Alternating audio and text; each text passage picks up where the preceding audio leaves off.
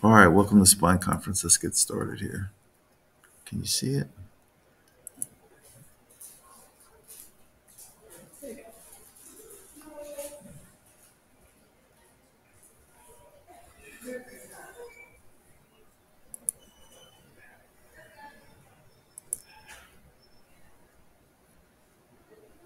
Great. You want to turn off the lights? I think it's here. Hold on. You get it? Is that okay? You're going to fall asleep? Huh? Okay. I know. I know. I'm sorry. I know. All right, welcome to Spine Conference. Sorry. Sorry. Okay, so this is a 70-year-old man. It's not actually him, but somebody else.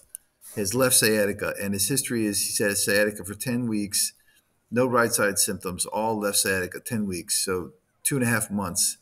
The pain is localized in the left hip, left buttocks, left posterior lateral leg, left lateral malleolus. Can anybody guess what nerve root goes to the lateral malleolus? Outside, lateral ankle. I know Madeline knows. Okay, I'll get multiple choice. L4. L4 typically goes to the lateral thigh and to the knee, is what they say. L5 goes to the lateral malleolus, dorsum of the foot. S1 goes posterior heel, calf, posterior heel, lateral border of the foot, maybe plantar foot. So it's L5 dermatomal distribution. And physical therapy didn't help, and he has many medical problems. So what's a comment on the x-rays? AP lateral, somebody.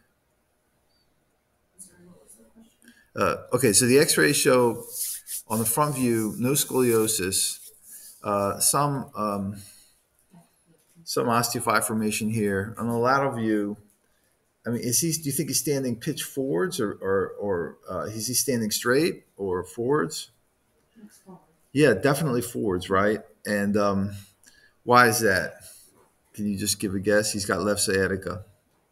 It feels better. Yeah, it feels better when you extend, when you flex, it opens up the spinal canal just a bit. And the nerve roots are small, so it just takes a little bit of flexion makes a very big difference. And flexion extension views show no instability, which is important. Here's an osteophyte here at L5. So there's no spondylolisthesis. So structurally, the spine is, hey, Dr. Sam, good morning. Great. Structurally, the spine is normal. So who wants to comment on the MRI? Anybody? Come on, you guys. Yeah. Yeah, right here, right here. Yeah, it's not normal. So the squares are the vertebral bodies, and the discs are in between. The spinal canal is posterior, and you can see here there's a really large disc herniation, isn't it? And something looks unusual here. And this is the T2 weighted images because the CSF is bright. This is the fat suppression. See how the fat is very dark. These don't help you in this case. And then now a typical MRI scan, this is an axial cut of an MRI scan. You can see the spinal canal, and inside the spinal canal, you can see the nerve roots. And if this is the L4, L5 disc, this would be the 5 root as it traverses that segment. And then the 4 roots right here. And this is the foramen, this is the central spinal canal, this is the thecal sac. And so if this is L5, this is S1, this is S2, these are S2, S3, S4, S5. And those sacral nerve roots do what in the body? The S2, are they important? S2, S3, S4, S5 sacral nerve roots, what do they do? Motor function, sensory. Perineum and bowel and bladder control. So they're not important if they're working, but if they're not working, it's a serious problem. So if you can see, you have to have a really big disc herniation to compress these nerve roots in the middle. And this is a very nice MRI. So here's our patient's MRI, and it's not so nice. And why? Can anybody guess why some MRIs are excellent? Like, see this one, you can hardly see the nerve roots, and it's blurry. Yeah, that's one thing. And why do patients move? There's 2 reasons why they're in terrible pain, and you ask them to go into a torpedo tube. And the other thing is some people with no pain, if you go into a torpedo tube, they don't like it either. Why is that? Yeah, people have claustrophobia. So and so you put them in the torpedo tube, and they have anxiety because like, oh my god, I have something wrong with me, and they just can't stand it, so they move. Other reasons are it could be an open magnet, which doesn't give you as good resolution, and also the patient's size. If you have a really big person, the picture is not as good. And then the other thing is it could be an old MRI scanner, so or old software. And not every MRI scan is state of the art technically, and also the software is not state of the art. So sometimes they're just not good. And unfortunately, as a clinician, we have to just accept it. I mean, sometimes we put a foot down, and I mean, you guys that work, you guys that work in the office, you put your foot down and say, "I need another MRI." It's a big problem because Aetna's not going to pay for it, or and then you have to justify it. So, oh, and this guy. So this is our patient. This is L5S1. You see the spinal canal? You see that you can barely see the nerve roots. The nerve roots here, nothing's going on. The spinal nerve roots look great. But then at 4-5, what's going on here? What's that? Yeah, it's a really big disc herniation, and you cannot see the nerve roots at all. See this? Oops. See the spinal canal? You can't see the nerve roots at all, and the nerves are severely compressed. It's a big one. So if this whole thing is the spinal canal, what percentage of the spinal canal do you think is taken up by this big disc herniation? Just guess. Yeah, a lot, right? Three-quarters. And the sacral nerve roots could be affected by this, right? You can see them in the middle. Remember we showed them here, and they see they're in the center. They could easily be affected by a disc herniation this size. So when this patient came in the emergency room, was admitted, they sent him to physical therapy and injections and rehab. And I mean, for a big disc herniation like this, it's probably not going to work. But any questions so far? Okay, so let's go into the history. The history, I think, is critical in lumbar disc herniation. So I feel like if people are getting better, I'm more likely to to treat the patient non-operatively. If the patient's getting worse, more likely to treat operatively. And also the time frame. It's like a week versus 6 weeks. This guy's 10 weeks. So a straight leg raise, when you lay the patient flat and you pull them up, it pulls on the nerve, and the nerve is trapped at the spine, and it hurts. So when you move the legs, it's a sign of nerve root tension sign. So the non-operative treatments are steroids, non-steroidals, muscle relaxers, opiates, neuroleptics, physical therapy, chiropractic, massage, acupuncture, injections. These are all the different options. I think the one that's my go-to is a steroid pack, and then followed by a strong non-steroidal and a muscle relaxer to break a pain cycle. So I think breaking a pain cycle in these patients is very important, and sometimes they can go on to heal themselves. So I just want to go over the spine for you guys. That's the units of the spine are like a cube. So there's a cube. That's one spinal unit. You stack them all together in a column. That's the spine. And then at every level, a nerve comes out. The nerves run down the legs. So you can see that's the lumbar nerves. And that nerve is called the sciatic. When it hurts, it's called sciatica. And it's extremely painful. If anybody's had sciatica, it's not something you can live with. So this is a normal vertebral body, and the nerves live within the spinal canal and exit the foramen, and then exit in the anterior portion of the abdomen through the psoas. So I'm just telling you this because this is relevant to the case. So the spine moves in different planes: flexion, extension, bending, and rotation. And some people are more flexible than others. This is like a student at GW like 20 years ago when I was there. I used to cover the team. You can imagine the amount of extension there. But almost everybody loses this as they get older. They get stiff and arthritic. The disc is made up of, you could say, two portions: the outer portion, which is very strong and cartilaginous, and the inner portion, which is hydrophilic. And then it's a continuum. It's not like 1 and 0. It's a continuum to the outer portion. The outer portion of the disc is extremely innervated. The inner portion is not, and that's why when you have a disc tear, the MRI is normal, but the patient can't move. Why is that? Because it's innervated. So it's richly innervated. It's really painful, and patients can't understand that they don't have an emergency because they can't move, and you tell them that, they get very upset. So this is basically a rabbit disc, and they stain the pain fibers. You can see it's the annulus is richly innervated. So this is my rendition of how do disc herniations heal. So if you had a disc herniation, you go to your primary care physician and say I have sciatica. Do they send you immediately to the surgeon? Never, right? Because the surgeon's going to do unnecessary surgery usually. Because surgeons are surgeons. They're like, they can't help themselves. They're like snakes, but they do heal. The sciaticas do heal, and it happens all the time. And I've seen it on MRI scan. Very large disc herniations. 1 year later, that thing's gone. And the other thing that I've done is I schedule a surgery patient for surgery. We can't get into the surgery for 6 weeks or so because of different reasons, non-operative treatments. When we get in the case, disc is gone. And when this first happened to me, it was very disconcerting because I thought I was at the wrong level. But this is why I think discs heal by themselves. So if you can cut somebody in half, okay, axial load, there's the disc, there's the spinal canal. We're going to make that bigger. So again, the disc, and you see all the nerve roots. So if you have a disc herniation, and it can herniate anywhere, it can herniate anterior. What happens if you herniate a disc anteriorly? What does the patient feel? Anybody guess? Huh? Well, they have some pain, but it's central axial back pain, not nerve pain, because there's no nerves there. But it hurts, and it heals, and they're fine. So on here, same thing. The back pain, it heals, it resorbs, they're fine. But if it herniates posterior laterally, it compresses the nerve roots, and it gives you very bad sciatica pain. Makes sense, right? So what happens when you have a disc herniation?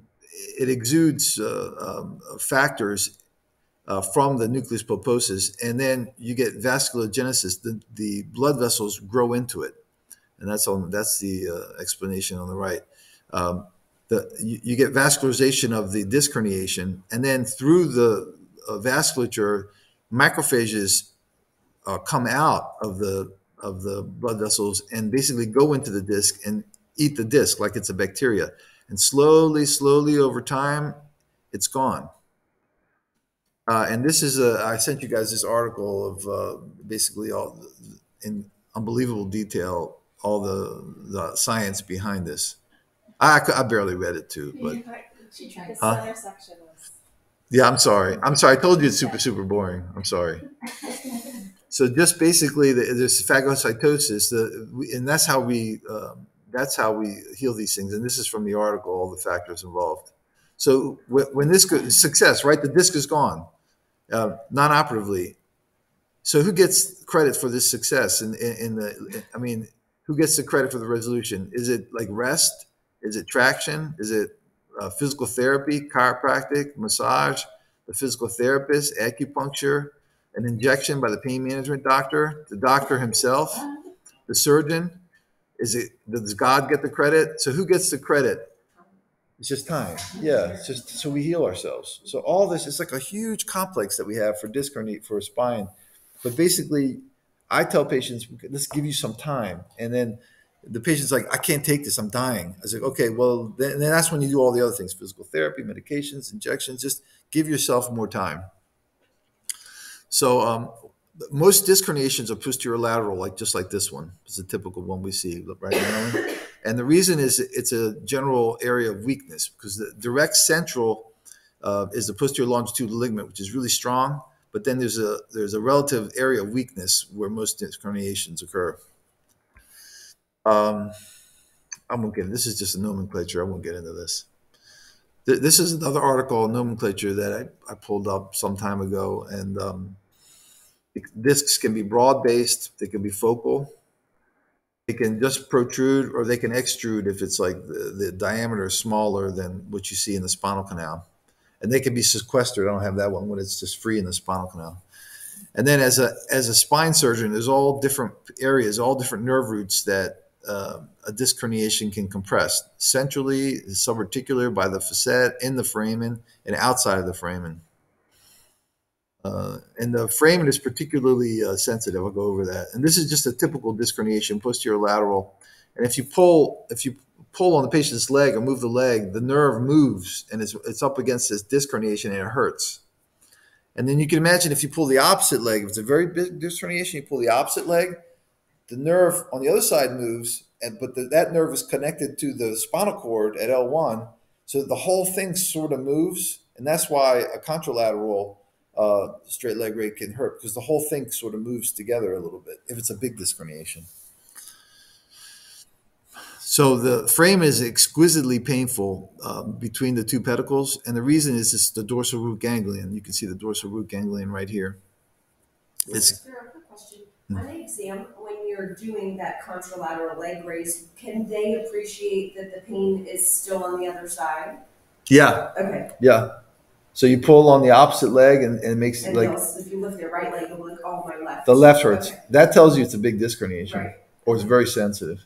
So the dorsal root ganglion is where the nerves connect, basically, and there's a lot of pain fibers there, and it's exquisitely tender. It's very, very painful.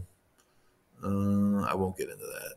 So here's like a 15-year-old disc. You can see the hydrophilic middle and the outer portion, and this is like a 50-year-old disc, loss of hydration, and the annulus tears.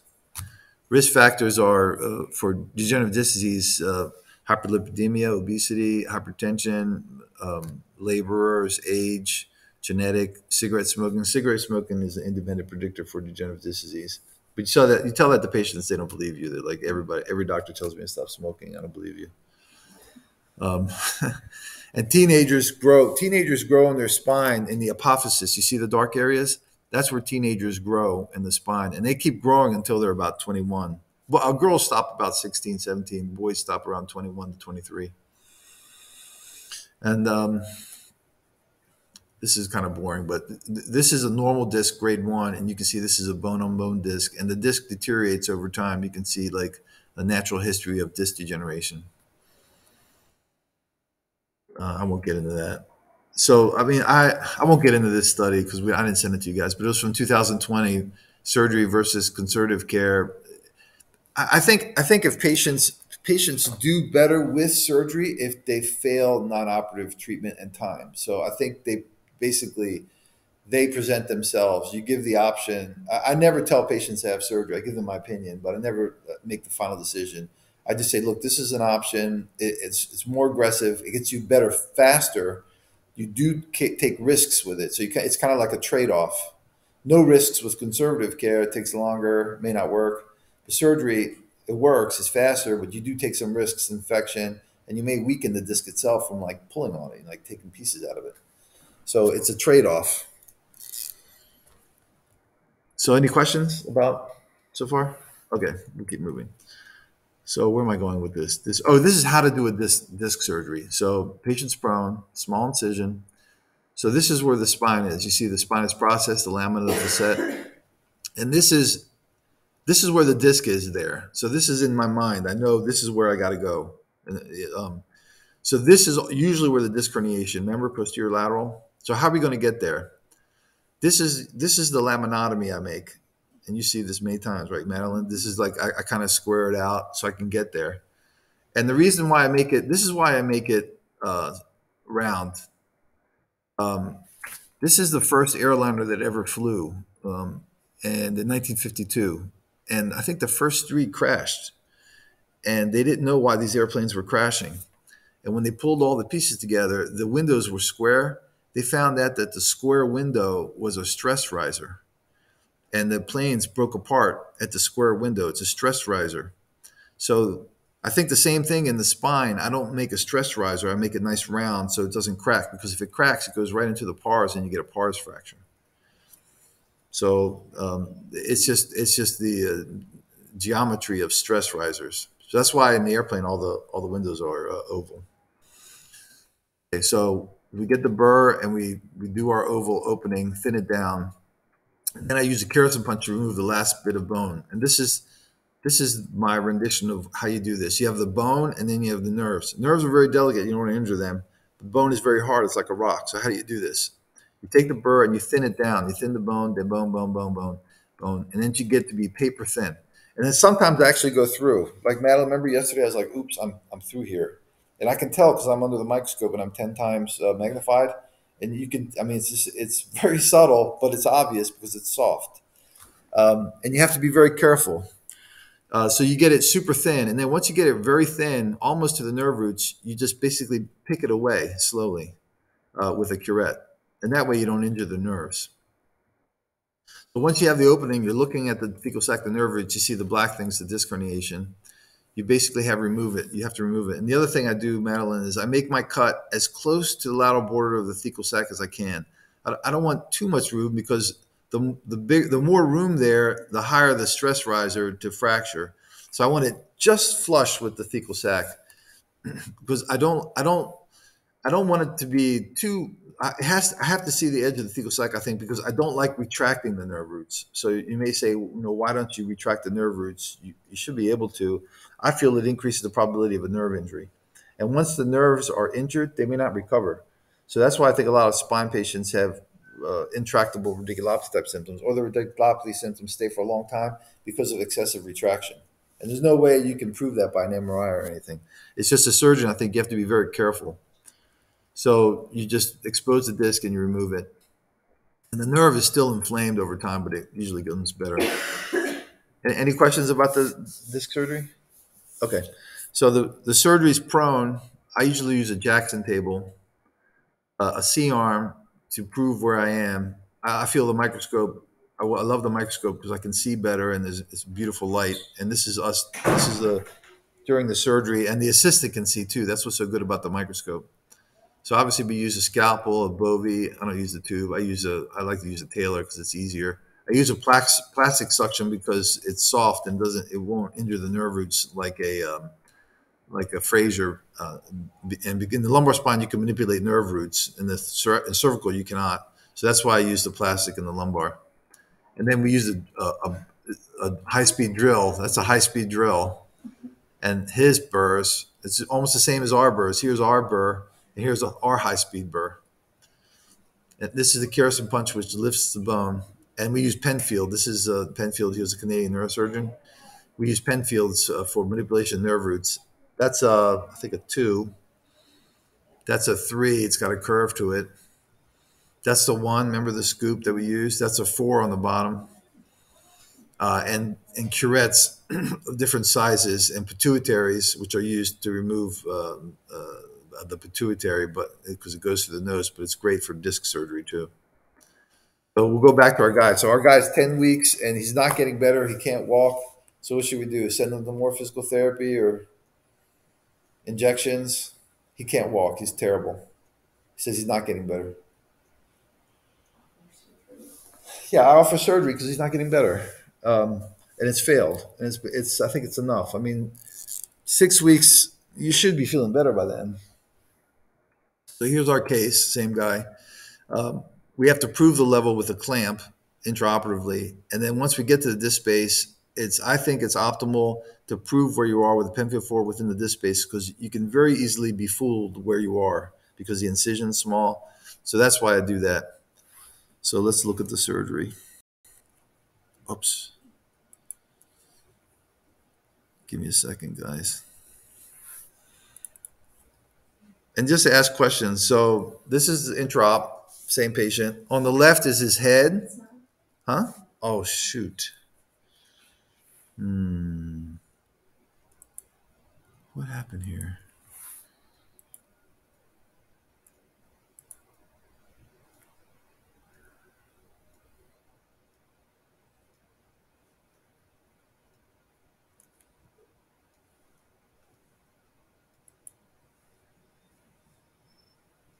Do you know what the computer's called?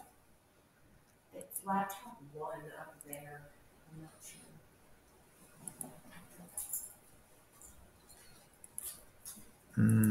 sure. Uh-oh. We're in trouble.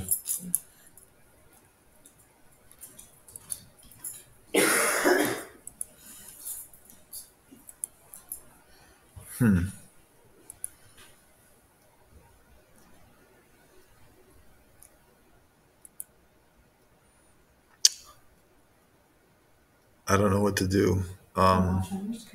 We can watch it on my screen. Sorry, guys. Not this one. Where is it? This one. So good that I brought the big one. So the patient's head is over here. This is this is lateral. This is the midline on the top. His feet are to the right, and here's here's our hole, which is ellipse, and the nerve roots are exposed, and the kerosene is used to remove the bone material and ligamentum flavum. And you want to, and I drilled the drill again. You thin it down so that you can remove bone.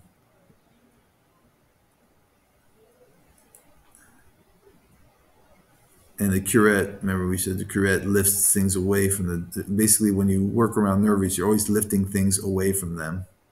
You don't go towards them, you lift away. So the pituitary grabs it, and then with the curette and the kerosene, I'm gently moving. That's ligamentum flavum. That's on the thecal sac. It's just more of the same. And there's always usually some fat in the epidural space. See the fat's coming up? And it's under some pressure because of the size of the disc herniation. That's why the fat is coming out towards you. So it's basically a slow process of just, now that's the dura right there. And so when you see the dura, it's helpful, you know where it is, and you're just gently removing ligamentum flavum and exposing the dura. And then, see, I need just a little bit more room. That's why I'm removing lateral to the thecal sac. And then this is with the pen field, I'm sweeping. I'm always sweeping over the nerves to make sure there's no attachments, because naturally there are attachments to the ligamentum flavum and the bone from the dura. And if you don't sweep those away, you'll pull on the dura and cause a dural tear. So that's why I'm constantly sweeping during the case to make sure there's no attachments. And here I need more room to look at the disc space. I'm removing the lateral ligamentum flavum off the dura, and this is the dura here. And see how I use the suction to manipulate the nerve roots? So since the suction tip is soft and plastic, it's a very nice instrument to manipulate, and it sucks at the same time. So it's very helpful. Where are we here?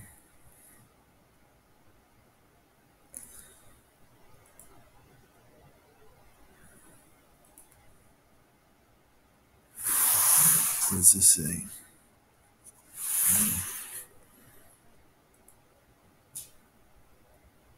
So these patties are basically pushing the nerve roots medial to expose the disc space. So the patties sort of act as a retractor. And I don't like my assistant, so I'm trying to pull out the disc. I don't like my assistant pulling on the dura because they have a hard time feeling. And see, there's the disc fragment that comes out. So it's a huge piece. Yeah, that's basically the case. So a little bit I don't trust my assistant, because the assistant, it's hard for the assistant to gauge, and they get tired. So why take a risk with that? So that's why I pack things off with a patty, and also the patty stops bleeding. So that's basically the case. That was the huge fragment, and then it came out. In this case, it came out in one piece, but then there's a nerve root, and I used the nerve hook to tease away the disc and make sure there's no other free fragments. And that's basically it.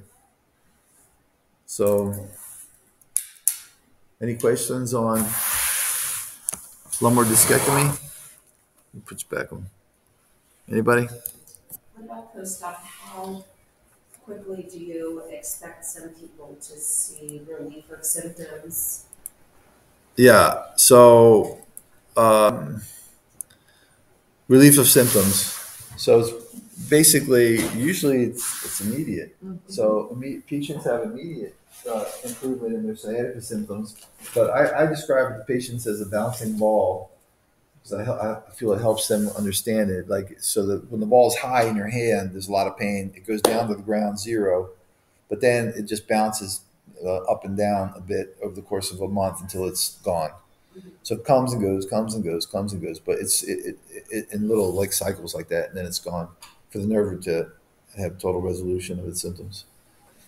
But usually there should be a big difference. There should be, like, the patient should say it's gone. Not always. And in fact, some patients say it's worse.